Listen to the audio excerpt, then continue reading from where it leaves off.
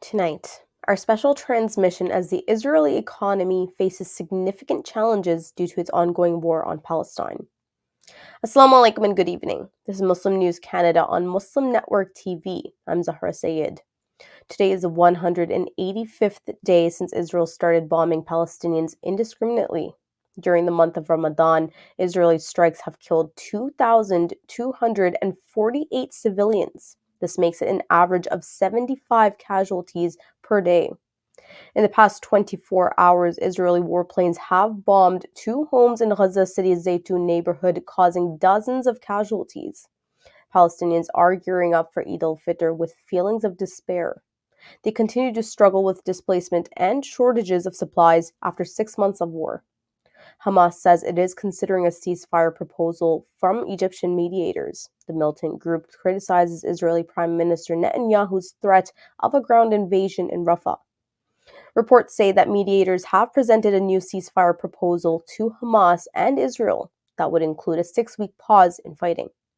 It would include a swap of 40 Israeli prisoners for at least 700 Palestinians imprisoned by Israel. The death toll from Israel's war is devastating. At the time of writing, at least 33,360 Palestinians have been killed by Israeli attacks. Another 8,000 are presumed dead under the rubble. Israel's revised death toll from Hamas's attacks stands at 1,139. Palestinian Christians in Gaza are resorting to burying their dead in Muslim cemeteries due to the dangers of traveling to their own graveyards. Israel has yet to allow residents of northern Gaza, where the Christian cemetery is located, to return home. Travel restrictions compound the grief for families, preventing them from giving proper farewells to their loved ones. Despite religious differences, cooperation between Muslims and Christians persists in Palestine. Israeli media reports traveling along roads that could get bombed or shelled increases the anguish for people trying to bury their dead. The International Court of Justice has concluded hearings on Nicaragua's petition against Germany for allegedly aiding genocide in Gaza. While final ruling will take years, provisional measures sought by Nicaragua could be decided within weeks. They may require Germany to suspend military assistance to Israel and resume support for the United Nations Relief Agency. Germany is being represented by Tanja von Oslar-Gleichen from the German Foreign Office. Oslar-Gleichen argues the case lacks legal and factual basis. She defends Germany's commitment to international humanitarian law and rejects Nicaragua's allegations. She has urged the top court for the urgent dismissal of the case.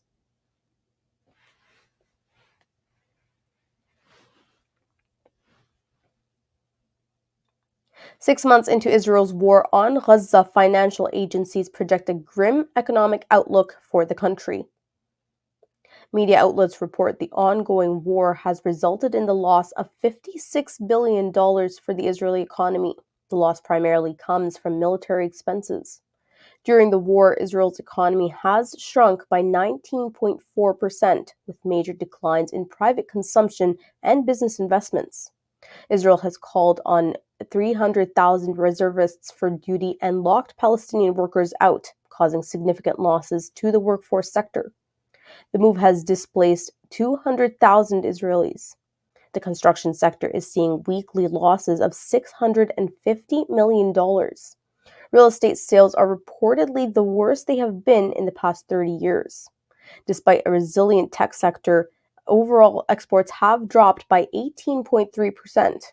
Agencies like Fitch and Moody's have downgraded Israel's credit rating, citing increased political risks and weakened institutions due to the prolonged conflict. Experts say Israel faces substantial economic hurdles ahead due to a projected budget deficit of 6.8% and rising debt to GDP ratio. Australia is considering recognizing a Palestinian state, marking a policy shift. Australian Foreign Minister Penny Wong echoes the British counterpart David Cameron's narrative that such recognition, including at the United Nations, would solidify a two-state solution. She says there is an urgency to have an international dialogue on Palestinian statehood to advance the two-state framework. Despite Israel's opposition to unilateral recognition, several Western nations, including Spain, advocate for it. Recently, the Palestinian Authority has appealed to the United Nations Security Council for full membership.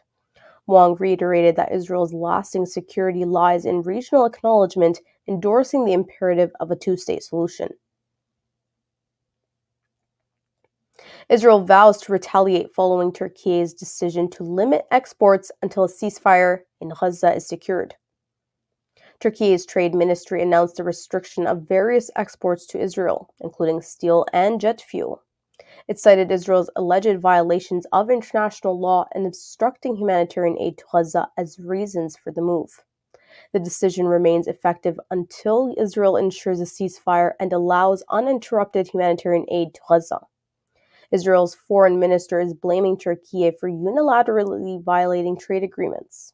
Foreign Minister of Israel Katz is accusing Turkish President Tayyip Erdogan for sacrificing economic interests to support Hamas.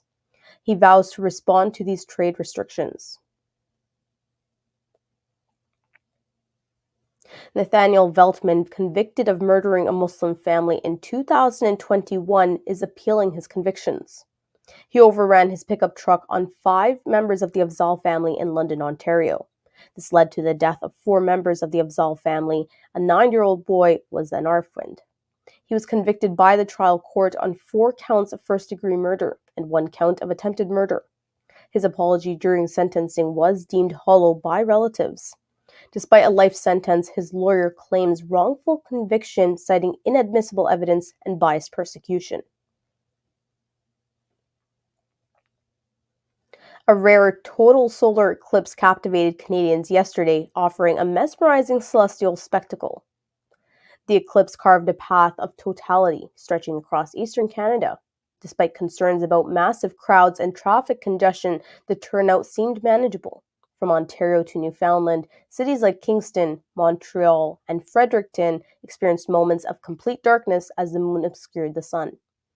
In some areas, such as Sherbrooke and North Hartley in Quebec, viewers enjoyed up to 3.5 minutes of totality. Thousands gathered at popular spots, including parks and waterfronts, to witness the eclipse. Many described the event as emotionally and spiritually profound.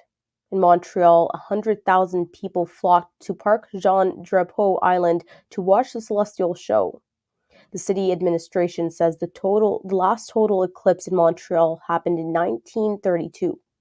Other accounts suggest that the last such eclipse over a large area occurred in 1979.